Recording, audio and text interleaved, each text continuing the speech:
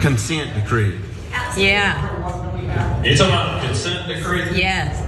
Okay, well, it had nothing to do with consent decree. Nobody did.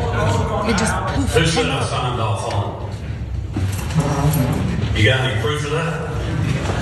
You did it with the Secretary of State. Sir, that's not true. And the AG.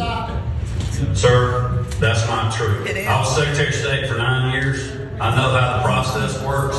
I didn't have anything to do with the consent decree. And so anybody that says I did, just show the proof of where my name is on that. Okay?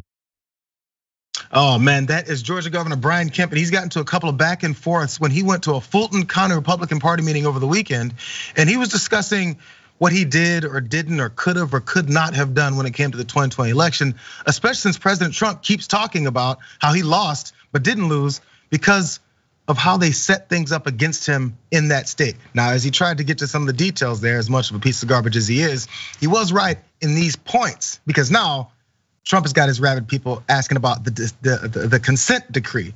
What is that? Let's look into that. It was an agreement that was struck earlier this year between Secretary of State Brad Raffensperger, and a grouping of Democratic organizations to settle a lawsuit by the Democrats against Georgia over generally how signature matching is done. It's about signature matching and has nothing so far from what we've read now to do with Brian Kemp. But it's also at the heart of this lawsuit that Atlanta attorney L. Lynn Wood, we know about him, he's working with Trump, has against Raffensperger in an attempt to stop him from certifying the state's election results. The suit argues that with the agreement, Raffensperger unilaterally and illegally changed Georgia law.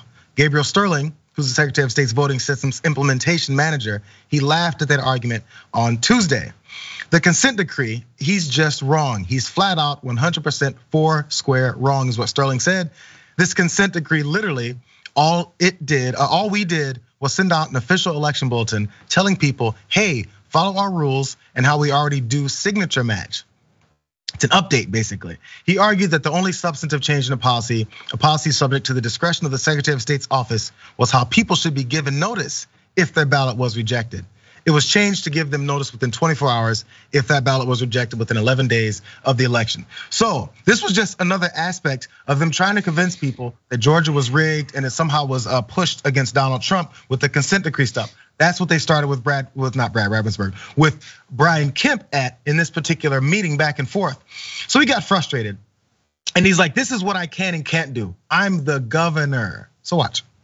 All the people that are out here saying all these things, where were they over the last decade when I was fighting Stacey Abrams in fair fight, in new third sector development? Where were they when I was getting criticized in the national media when I was Secretary of State for keeping our voter rolls secure and removing people that hadn't participated in 2 general election cycles after we had noticed them? Where were they when I sued the Obama Justice Department to make sure that we have citizenship check when you register to vote in Georgia?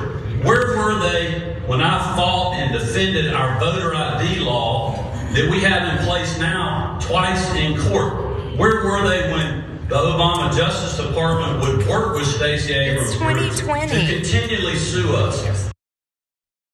As you saw, that lady said, what have you done for us lately? That was in 2020. Now, he did list all these things that he said. I've been a great Republican. I've been a good conservative. I've been standing up for our restrictive voting laws for a while now. I've been pushing back on any folks that are outside of who we deem will vote for us, keeping them from voting. What do you guys want from me? I've been a good Republican, which I guess he gave his credentials there for make sure he stifles the vote. These guys have created Frankenstein. They've created a monster that's coming back to bite them now. It's just ridiculous that these other people that are still claiming fraud from the 2020 election are still holding on to it. I mean, by the way, you got to give it up to them for their tenacity. I don't know about you, but 2 years later, I would have been like, look, man, I got other things to do. I got to drop the kids off at school.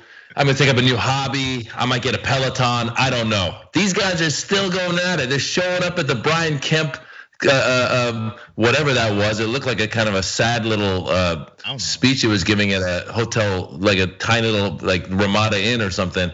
But whatever it is, it's all sad.